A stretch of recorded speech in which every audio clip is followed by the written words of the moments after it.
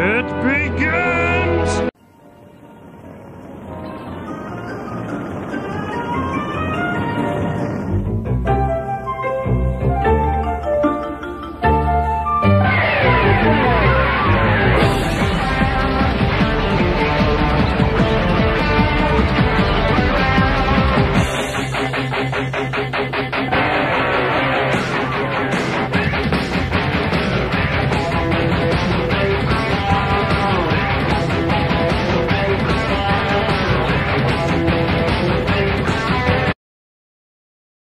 When it comes to comics, I feel about Superman the same way I feel about the Fantastic Four. When a new creative team comes aboard, I'll read a few issues, and if I like it, I'll stay aboard. However, if I don't like the issues, I'll drop off until a new creative team comes aboard. Back in early 2001, I wasn't reading Superman comics. It wasn't until I read an issue of Wizard magazine that I started reading Superman again. I believe this issue was on their monthly must-read list. After reading it, this became my all-time favorite Superman issue. Since 2001, I've read this story at least once a year. I believe that the best stories of a character are those that are the boiled-down essence of that character. What I love about this story is that it shows Superman at his best and not simply as some guy, Jesus metaphor, or superpowered Boy Scout, but as a human being. It also shows what Superman stands for and why his ideals are still relevant today. Also, it's a good argument against the overly violent extremist nature.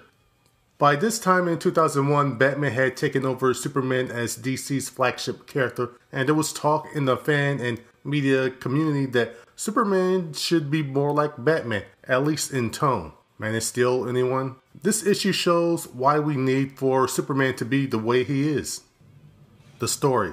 The issue begins with Superman flying to another country in order to stop a giant ape with a machine gun. When he arrives, the several skyscraper-sized ape is dead, as is thousands of people as part of the collateral damage. He soon meets the group that caused it, the Elite. They're basically what would happen if you stuff a ton of superpowers into the Punisher and then put a teleport on him and then let him just go wild. Suffice to say, Superman doesn't get along with them. Over the course of the issue, they run into each other several times and the tension keeps building until the unavoidable final confrontation. During this, we also get to see how the people of the world are handling this new type of heroism. Some are eager for it, while others are conflicted. For some people, there isn't a real clear-cut answer. Is the type of work that superheroes like Superman do redundant, a half measure? Handling criminals like the Elite do is easier, and you have to admit, it does get results. While this is happening, President Lex Luthor meets with Amanda Waller to see how he can possibly bend this to his own interests in the future.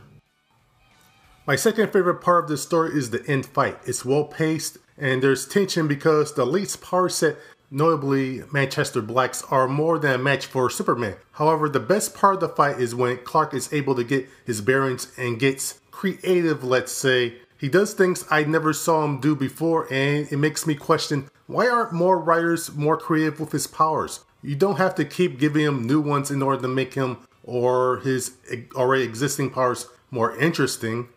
That said, my actual favorite part of the book occurs when we see Clark push against the wall and not confident on what to do. So he does the most logical thing. He gets input from his friends and family about it. My favorite moment of this is when he's in bed discussing the issue with his wife Lois. It's here that Clark confesses this is also a matter of pride, dueling ideologies. Because yeah, even Lois points out, why not just get help from the JLA? Clark doesn't see that as an option. Also, it has to be him that resolves this. Otherwise, if the JLA gets involved, it'll just perpetrate or strengthen the Elite's position even if the JLA did defeat him. The real gut punch moment for me is in the conversation is when Lois says she thinks they can beat him. Typically, this is where I talk about the pros and cons. As far as the writing goes, no issues. The writing is the best thing about the comic. For me, the best scenes are when characters are interacting with one another. Whether it's Clark and Manchester Black going back and forth about their different ideas, or Lois and Clark discussing something. Joe Kelly really understood, based on this issue, how important interpersonal relationships are in the Clark-Superman dynamic. Also, Clark and Superman aren't different people, so they shouldn't be written that way. Well, they should be tweaked a little. Superman is Clark Kent, just a more heightened version. Think Peter Parker and Spider-Man. Artwork-wise, there are 2 different pencilers on this book, and for the most part, the contrasting styles work. Each artist is able to deliver the impact of every scene they worked on. Also, some of the special effects were hand-drawn, and they were amazing. Con. This is an extra size anniversary issue, and it has 2 different pencilers, Doug Mahnke and Lee Bermejo, and their artwork is different enough that it is noticeable. What makes it bad though is there isn't 1 or 2 inkers, but 6. And when you have 6 inkers interpreting 2 pencilers' work, it can get muddled and incomprehensible. The real problem here is the overabundance of shadows. They sometimes nullify the features of the characters, making them look inhuman. Frankly, I don't know why this occurred. I mean, DC Comics did know that this issue was coming out. They should have dedicated 1 penciler and 1 inker just to do this issue. Having 6 do the job of 1 and 2 do the job of 1 is a bit messed up. But fortunately, it's not so convoluted or muddled that it gets in front of your enjoyment of the issue.